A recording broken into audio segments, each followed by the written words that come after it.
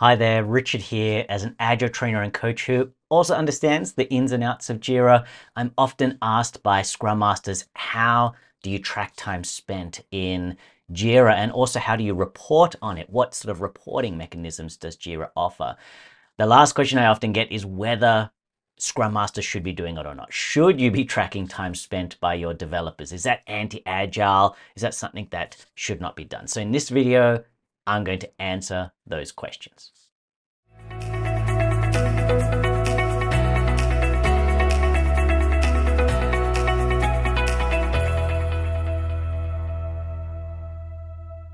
All right, let's have a look at how we can track time in Jira. So the good news is Jira makes it pretty easy. There's a couple of fields that it offers, but what's important to remember is that those two fields are visible by default if you're using a company managed project, but they are hidden if you're using a team managed project. Now, if you're using a team managed project, don't worry, I'll show you how to enable them in a moment, but let's have a look at them.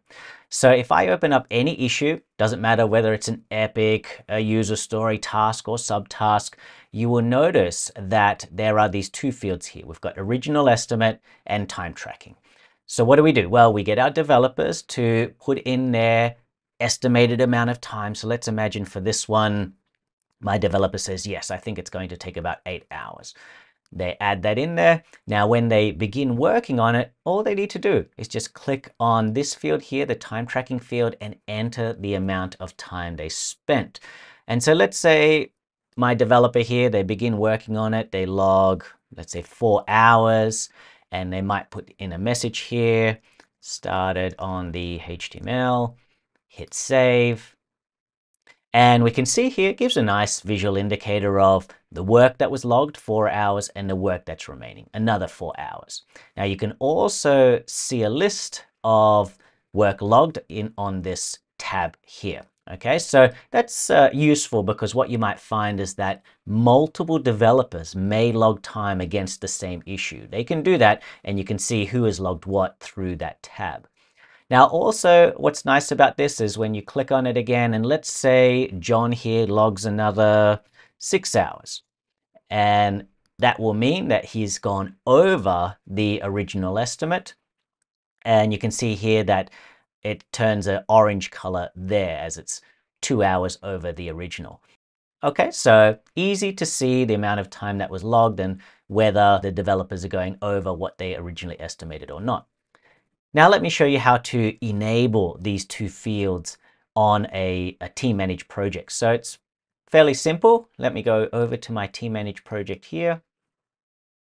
We just open up the issue type that you want to add it for. So here I've got my user story. Now we're going to go to configure. From configure, what we can do is we just search for the field here. So if I type in original, there we go. You'll find the field there. Just pick it up, drag it onto the form, wherever you want it to be. And then type in time. And there we go. I can find the time tracking field here. Hit save. Okay, now go back to my project. And then when I open the issue up now, we can see the fields at the top here. All right, and it's as easy as that. Okay, now let's look at some time tracking settings that you can modify in Jira.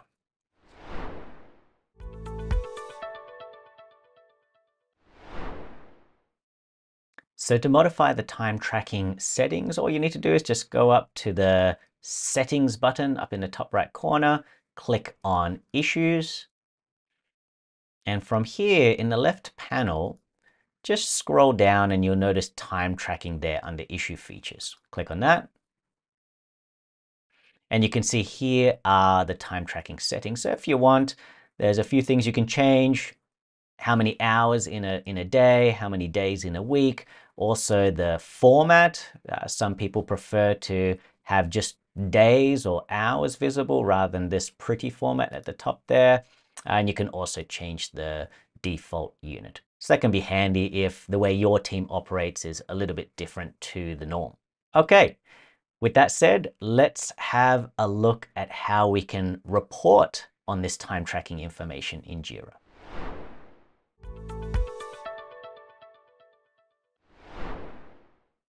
So Jira offers a few reports that you can use with the time tracking feature. Now, unfortunately, the reports are only available if you're using a company managed project. So I'll show you those reports and I'll show you some alternative ways to get at the data.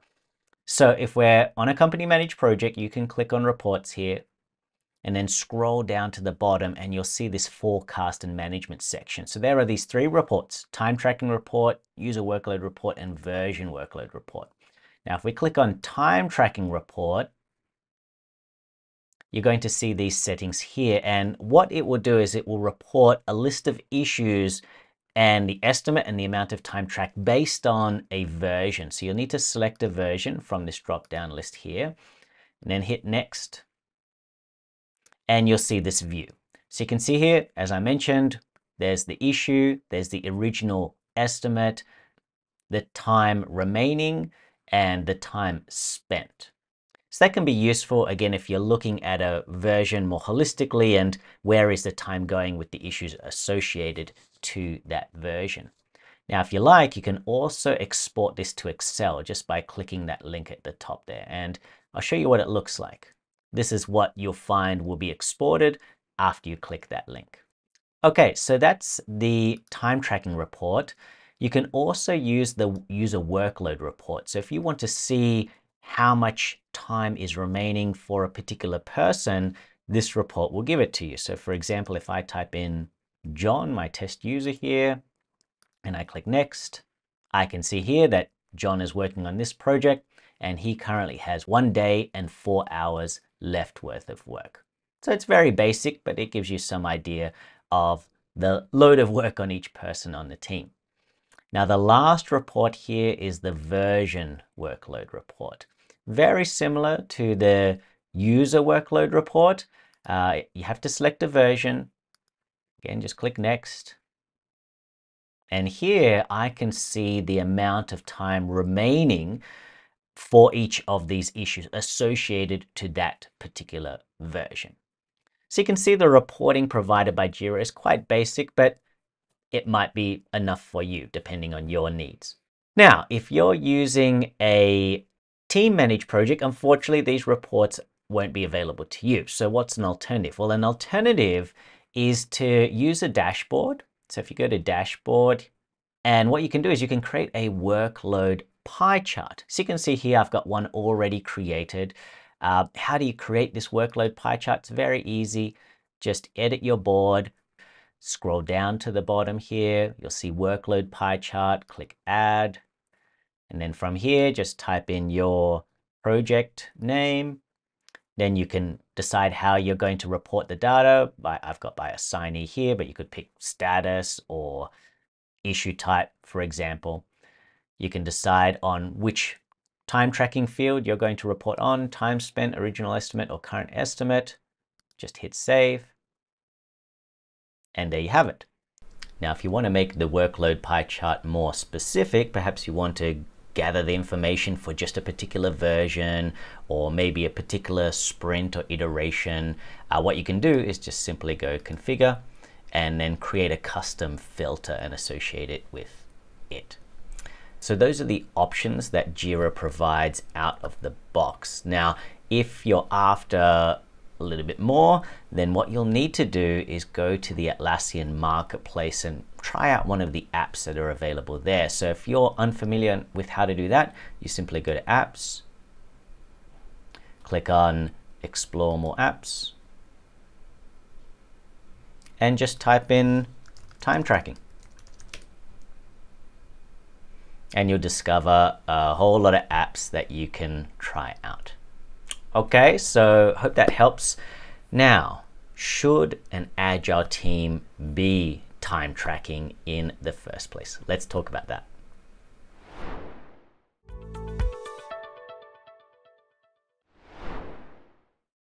So should an Agile team be tracking time spent? Well, firstly, it might be a necessity. If you have a team that's working with multiple clients on different projects, your developers might need to log their time against those projects for billing purposes. So it might be required.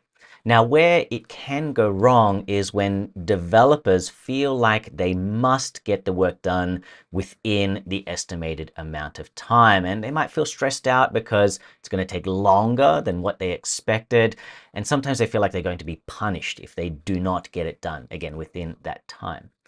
So it can lead to some undesirable results where developers start to cut corners, they are less creative, and in the worst case, they don't help their teammates anymore. So as a Scrum Master, what you want to do is avoid that situation. Let your developers know that it is okay if they go over the original estimate. They're not going to be punished for it. Now, with that in place, what a great Scrum Master will do is ensure and encourage the team to get better at their estimation. Now, how do you do that? Well, once the team is comfortable with estimating, and again, they may get it wrong, which is completely fine, what we want to do is make sure that the team has a discussion about where the estimates did maybe go over or drastically under, so we can avoid that. Now, how do we have that discussion? Where do we have it? We're going to have it at the sprint retrospective. And what I encourage all Agile teams to do, if they are tracking time spent, is to look for the outliers. Look for the estimates where the time spent was way over what they originally thought it would be. Now, that's actually great. It's great to have that data because you can look at it and you can ask why. Okay, why did it take so long? Now, this is certainly not any finger pointing here. We're not blaming anyone, but it's really very much getting to the root cause of what happened. So for example, a lot of times developers will say, oh, it was completely unexpected. I didn't know how complex it was. You know, we only uncovered certain requirements as we got into it. It's very common. Now what we want to do, once we understand that reason, we can now say, okay, what strategies could we put in place to avoid that in future? How could we get better at estimating? And so what can happen then is the team might say, oh, maybe we need to have more detail with our requirements perhaps, or maybe we need to do some research or familiarize with the technology beforehand or create a proof of concept. So they can find ways to get better at their estimation and also consider this data for future work. They can say, oh, remember that item? We thought it would only take 2 hours and it took us 2 days. And they can say, this item that we're about to do is similar to that. So let's not make the same mistake again. Okay, so you can see that time tracking can actually be really beneficial for a team as long as they learn from the data and they find ways to improve their estimation. And in turn, they'll find that actually they get really good at estimation, they're very predictable, and they're able to achieve what they say they would achieve. Now, when a team is there, they're much more confident, a lot less stress, and then motivation goes up. And that's all because, again, they're being time tracking, but in a more healthy way. Okay, so I hope that helps some of you out there. Now, to wrap up this video, there's usually a couple of questions I get about time. Firstly, how to use time for sprint planning. Now, if you have that question, go check out this video here, my video on using subtasks and time at sprint planning. The other big question I get around time is one story point the same as one day? If you have that question, go check out my video over here where I answer that. Okay, so I hope you like this video. Thank you very much for checking it out. Please do subscribe, give us a like if you found it helpful, and share it with others if you think they will benefit. All right, I'll see you at the next video.